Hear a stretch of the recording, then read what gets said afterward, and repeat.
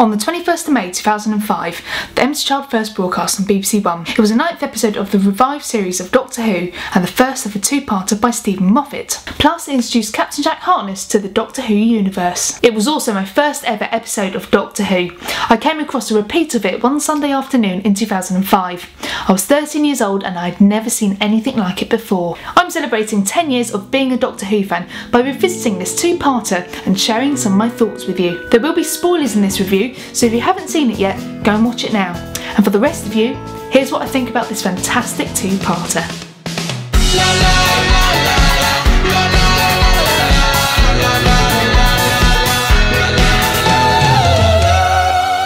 World War II is a great setting for a scary story. Not only is the already spooky gas mask turned into something even more chilling in this episode, it's all set in the darkness of wartime London. This episode has a very authentic wartime atmosphere. The streets are low lit and we can hear the rumble of bombs faintly in the background. The blue and black tones make this scene feel damp and cold. It's very dark and sometimes it's quite hard to see the characters.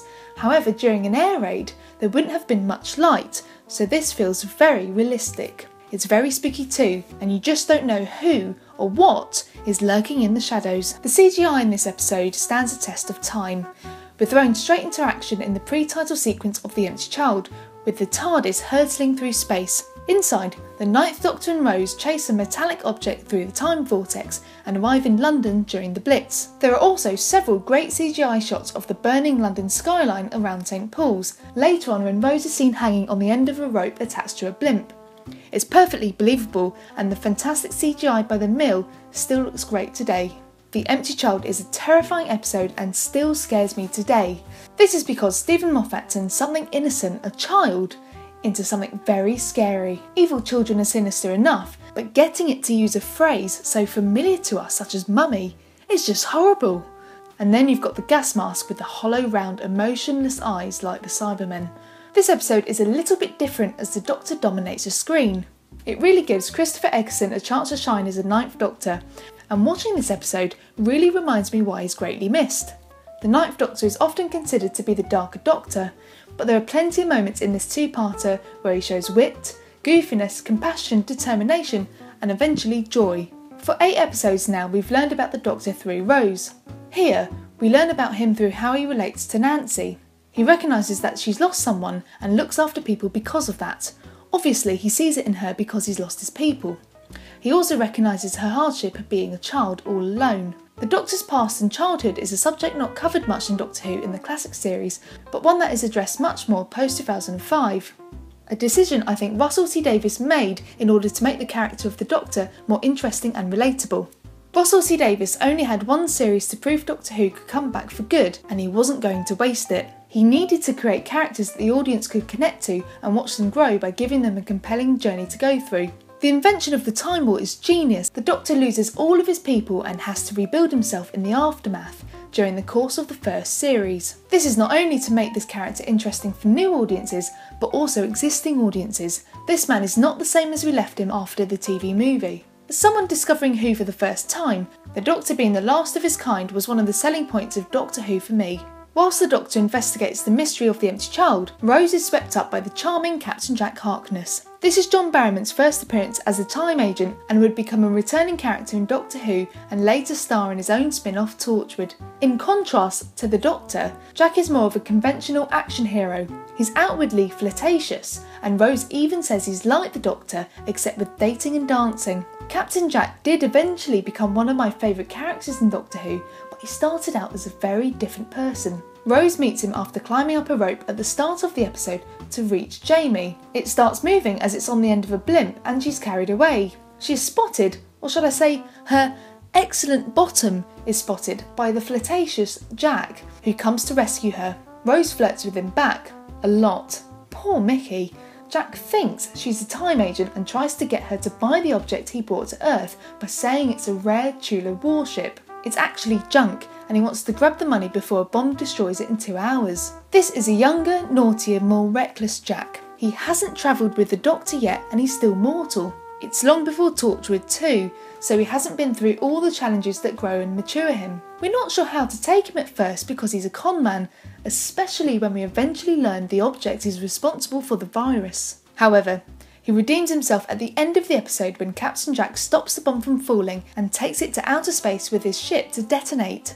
The Doctor, impressed by his willingness to sacrifice himself, saves him just in time and offers him a spot on board the TARDIS. The Doctor finds out Jack's object is responsible for the virus when he meets Dr. Constantine at an abandoned hospital. It's full of people just like Jamie with a mark on their hand and gas masks fused to their faces, but they lay lifeless on the beds. What's even more chilling is we find out the gas masks are made from bone and flesh and are fused to the faces of the victims. Which brings me onto what is for me the definitive scene of The Empty Child. Yes, that scene. If you haven't guessed it yet, I'm talking about the scene where Dr. Constantine is claimed by the virus and we witness the gas mask emerging from his mouth and eyes and takes over his face. He begins choking and spluttering and starts murmuring, "Mummy." He turns bright red and the gas mask begins forcing its way up his throat and his eyes become lifeless circles. We hear the cracking of bones and what sounds like twisting rubber. The camera lingers on him for a disturbing amount of time and it's so uncomfortable to watch. I don't think there has been a scene in Doctor Who as scary since. I still can't really watch it all the way through today without looking away at least once. Rose and Jack arrive at the hospital but find themselves surrounded by the infected people. Meanwhile at the house, Nancy is cornered by Jamie. It's an epic cliffhanger. In The Doctor Dances, the Doctor stops the infected people by telling them to go to their room. They head to the crash site of the object. Nancy reaches the crash site too, and it's eventually revealed that Jamie isn't Nancy's brother, but her son. Nancy tells him that she's his mummy, and they hug. The nanogenes scan their DNA and because of the genetic match, restore Jamie back to full health. The Doctor then fiddles with the nanogenes and hurls them towards the other infected people who turn back to normal. For once, everybody lives. It's a big moment for the 9th Doctor. Nobody dies and he's ecstatic. So ecstatic he dances. Something he avoids earlier because he's trying to resonate concrete. It's almost as if he's been released from his post-Time War trauma, or some of it at least. And saving everyone has made up for every death weighing down his conscience. In summary, this two-parter is basically freaking scary. I don't think there's been an episode quite as scary since. Blink comes close, but the graphic nature of the scene where the gas mask engulfs Mr. Constantine's face puts it at the top of my list of most terrifying Doctor Who episodes. The two-parter allows for the story to unfold slowly. We piece together information from the Doctor and Nancy and Jack and Rose. Cutting between the characters keeps us gripped and builds tension that makes moments such as Mr. Constantine's scene much more terrifying and impactful. The Empty Child was a great episode to join Doctor Who on age 13, not only because it was so terrifying, but this episode really gives the 9th Doctor a chance to shine on his own. Whilst other episodes may have stirred my curiosity, they may not have grabbed me in the same way as The Empty Child did. Be a pal and tell me, am I a good man? I don't know who the Doctor is anymore. Be a pal and tell me, am I a good man?